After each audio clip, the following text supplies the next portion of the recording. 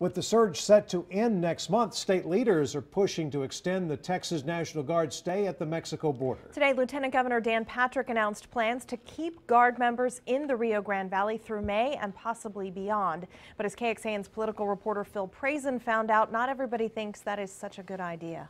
The word got out that Texas was serious about securing our border.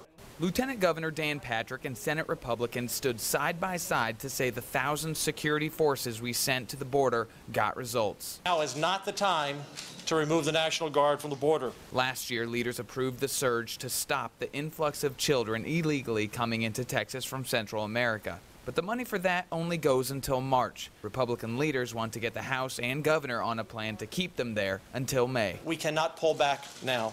That would cost $12 million. There are no outcome measures. There's no performance measures. And just a few hours later, Democratic Senator Jose Rodriguez held up the Legislative Budget Board Effectiveness and Efficiency Report, which he says shows waste and inefficiency with the surge. For us to be able to get a sense that there's no duplication, that they are actually wisely spending the tax dollars. Behind him stands pastors, the Austin Chamber of Commerce, and immigration rights activists, saying Texas has backtracked to anti-immigration stances. The surge is a show of your money on the border, and many lawmakers want to spend more.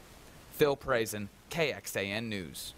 Governor Greg Abbott did not attend that announcement, and as commander-in-chief of the state's military forces, he will have the final say in whether troops remain at the border. Meantime, tomorrow morning, hundreds of immigration rights activists plan to rally on the steps of the Capitol to push for more accountability when it comes to border enforcement. Lawmakers say there is proof the border surge is working. Today, they released statistics that show the impact made by sending the extra personnel. The number of unaccompanied children caught crossing the border stood at more than 10,000 in the month before the surge started. The number dropped in half 1 month after the surge. Supporters say the surge also resulted in nearly $2 million worth of drugs seized at the border.